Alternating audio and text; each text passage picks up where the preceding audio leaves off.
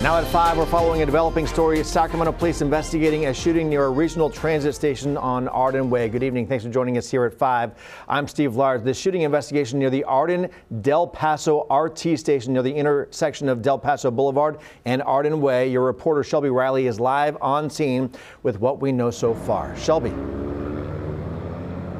Yeah, Steve, like you just said, all we've been able to confirm so far is that one male was shot, again, right here near Arden Way and Del Paso Boulevard. I'm going to step out of the frame so you can get an idea of what we're looking at right now. We've been here for a little more than an hour or so, probably about 10 police vehicles here, a couple of CSI vehicles as well, right near that station. And again, it remains a pretty active scene and has been for a little more than an hour. The shooting happening just before 3 o'clock this afternoon, and again, still a very active scene. The road is closed. Arden Way is between Del Paso Boulevard, and it's closed down to Oxford Street. So if you are coming this way, that is something to keep in mind. Definitely impacting traffic over here on Del Paso Boulevard. So again, if you're coming near this way, police ask that you do avoid the area if you can. If you can't, expect to maybe sit in a little bit of traffic. But again, that shooting taking place here at the 400 block of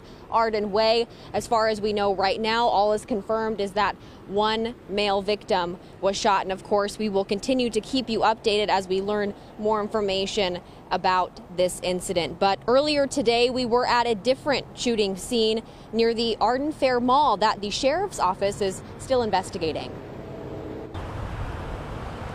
When you're out here with your family, it's just one of those things you got to keep your head on a swivel. And this man, who wanted to remain anonymous for his safety, has lived in Arden near the mall for almost 10 years and says a shooting happening in this area is not surprising. Sacramento County Sheriff saying the victim was in a vehicle with a passenger at In-N-Out around 10 p.m. Saturday night. Approached by another vehicle who, I guess, exchanged some words. We're still not sure what led up to the shooting. Amar Gandhi, spokesperson for Sacramento County Sheriff, says the victim was shot and the suspect drove off. The victim driving down the street to the Cheesecake Factory before getting help. In that same parking lot just 2 months ago, a double homicide suspect shooting himself in front of law enforcement while officers were trying to arrest him. However, one man from Davis says it hasn't kept him away from the area. It's everywhere. You have to look and you show that today, but so far I feel safe. Gandhi says with it being a busy intersection and many businesses around, someone must have seen or heard something. A witness testimony is going to help us a lot with what led up to the shooting. What if there was any dialogue between the two? That's going to be a key thing for us. This neighbor says he worries for his friends or family's safety, even with just a quick trip to the mall.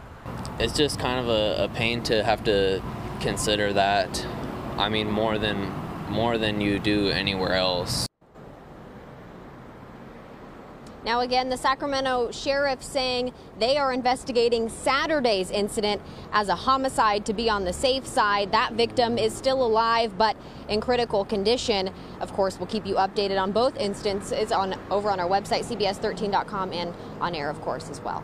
All right, Shelby Riley live at one shooting scene right now and then covering that other one from last night.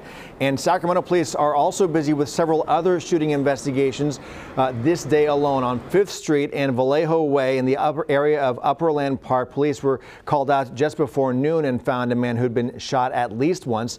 Police have not released any information about a suspect description in that particular case, but you can see a lot of resources going into processing that scene. And then overnight in Old Town Sacramento, police also responded to a man with a gunshot wound on the 100 block of K Street at 2:30 a.m. The injury is not believed to be life-threatening, but again, 4 shootings in the Sacramento area here in the past 4 shootings in the past 24 hours we're monitoring and following up on. To Modesto.